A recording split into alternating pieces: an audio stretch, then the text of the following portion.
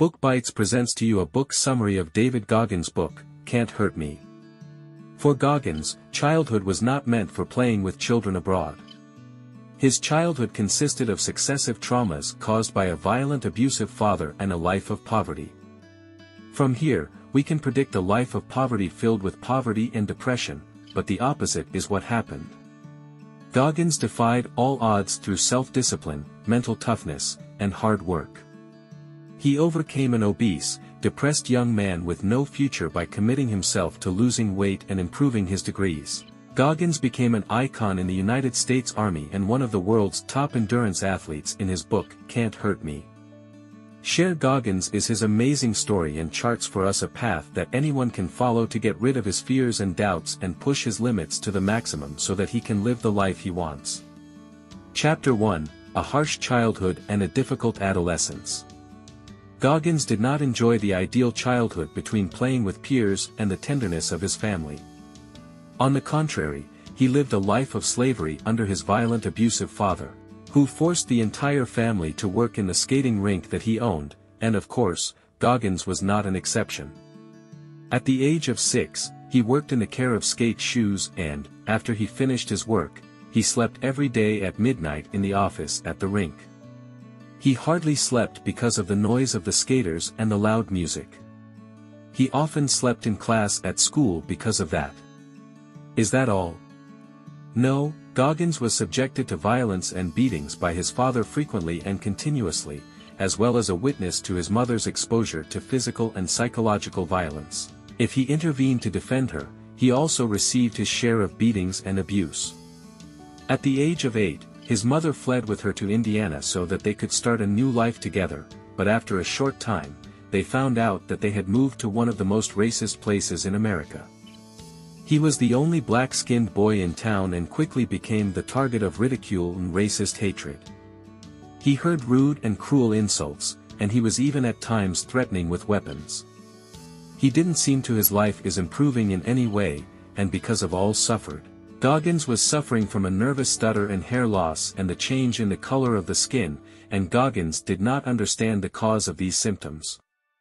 In Rahafkath, he realized that he suffers speeches that are what we might call the poison anxiety and is a condition affecting they were in the childhood of violence and abuse, leading to change the chemistry brain, and among the many results of this change can lead to the possibility of memory loss and difficulty in learning and retention of information.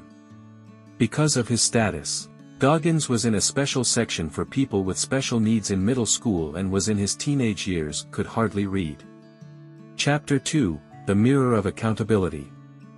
In high school, Goggins began to have a dream of his own to join the U.S. Air Force, and that was after meeting one of those forces, but it was no more than just a dream. At that stage, he felt that achieving this is far because joining the Air Force requires talents and his level of education was what he thought he lacked. Just passing the Armed Forces entrance test meant that Goggins had to relearn everything he had learned in the last 10 years. One day he looked at the mirror at home for a long time and hated himself and the state he had reached. He wanted to change. He decided to start his appearance, shaved his head and then a new wardrobe for his clothes, and then came scraps of paper and wrote on each one of them what he must do to successfully pass the Armed Forces test. He began with small things that can be easily achieved like, clean your room every day, and then included in the difficult tasks on the paper, such as running a certain number of miles. That's what he called Goggins. This accountability mirror turned the lives of Goggins. College was the beginning of everyday ritual, practice standing in front of the mirror in order to remind him of what he accomplished yesterday and his mission and his goal. He began studying and training daily, and he did not let any time pass without investing it to achieve his goals. Although Goggins had many limiting factors, he believed that his future could be changed, and in the end, he was able to pass the Air Force exam and was on his way to join it, but to complete his training to enter the Armed Forces, he had to pass the swimming test. Goggins had a fear of large water, one of the most difficult in his life, and he could reach the degree of phobias when the military training session began. The fear of injury paralyzed him, and he began to fail in swimming tests. After a short period, a routine medical examination revealed that Goggins suffers from sickle cell anemia, and this was a good excuse for him to leave the armed forces. Chapter 3, changing his entire life. After Goggins left the armed forces, he now works as a cockroach exterminator and weighs about 300 pounds. In one of the hard days of work in the fight against cockroaches, he began to ask himself how he ended up like this. That day, Goggins watched a documentary about military units of the U.S. Navy called Navy SEALs, which is one of the most powerful units in the world with the most difficult exercises and physical and mental tests, and to join them would have been among the best.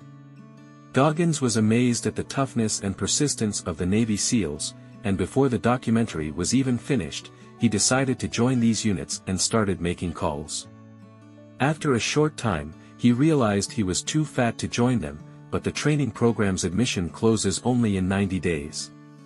Goggins had to lose 107 pounds in less than 90 days if he wanted a chance to become a member of the Navy SEALs, which means he had to lose more than 1 pound every day for the next 90 days.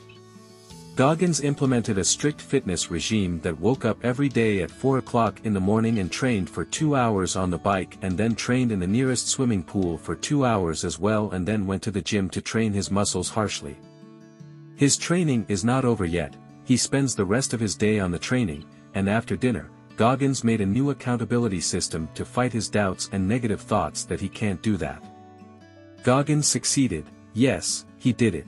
He reached the required weight and joined the 6-month training program for the Navy SEALs.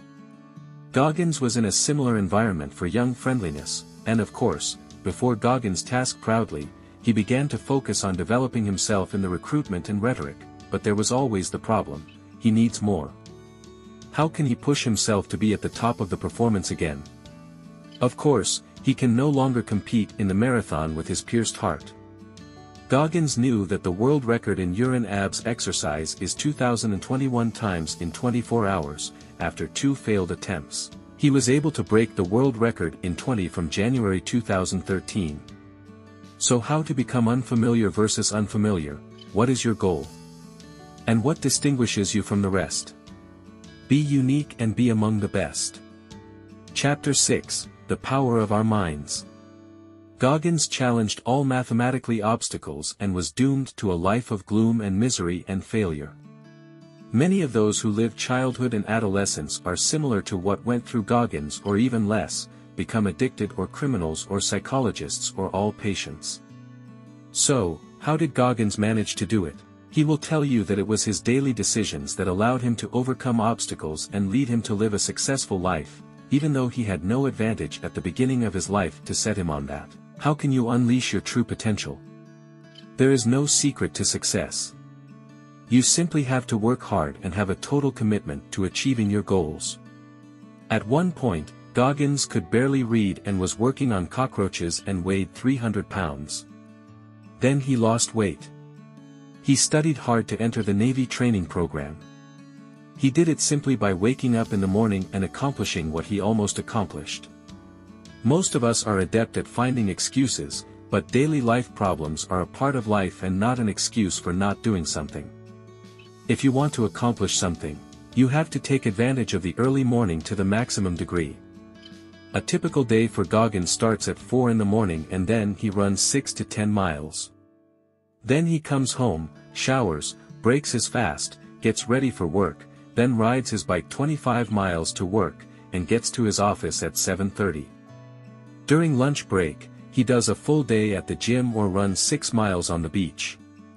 After work, he cycles back home at 25. At 7 p.m. Goggins has cycled at least 50 miles and ran at least 10 miles and finished the 9 to 5 daily shift. Everyone has 24 hours a day. And it's up to you to use it wisely.